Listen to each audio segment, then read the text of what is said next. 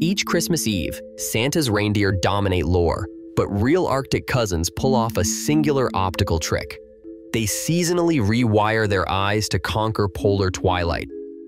In summer, their tapetum lucidum, the reflective layer behind the retina, gleams golden-turquoise. In winter, it turns deep blue, tuning reflection to the blue, near UV light that saturates months of twilight. Reindeer perceive ultraviolet, helping them spot dark, UV-absorbing lichens against reflective snow and reveal predators like wolves or polar bears.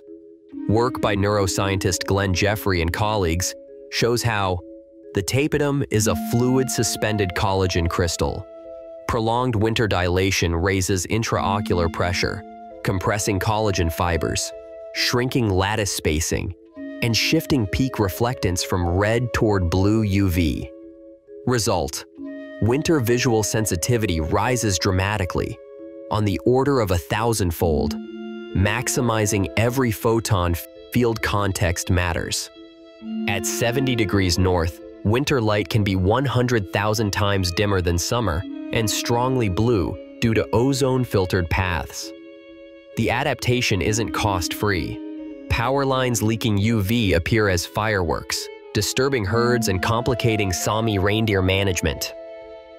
Engineered or sacred, reindeer spectacles now span myth and biology. Rudolph light stories. Real Rangifer tarandus retune optics to eat, evade, and endure.